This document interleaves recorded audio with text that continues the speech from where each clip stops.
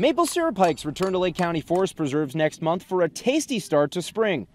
The annual tours at Ryerson Woods bring visitors up close to sugar maple trees, where maple syrup production begins. Hikers watch the tapping process while environmental educators like Jen Berlinghoff explain how it relates to a tree's life cycle. Leaves were busy making sap for the tree, making food for the tree through photosynthesis. And when leaves fall in autumn, that sap flows down to the tree's roots for storage. Then, as nature thaws in late winter, shifting temperatures send a signal to the tree. That kick starts a process in the tree which tells the tree to send that sap back up. Flowing up to budding leaves.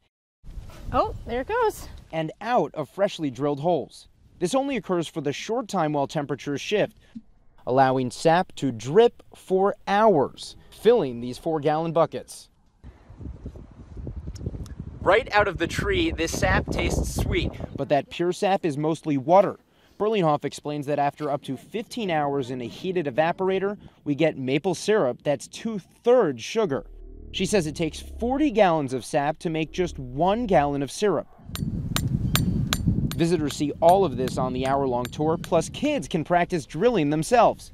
And at the end of the tour, everyone gets a little cup of this maple syrup. You can't buy it anywhere, so this is the only place to have it. It's a pretty sweet deal. Maple syrup hikes run Saturdays and Sundays from March 10th to 25th.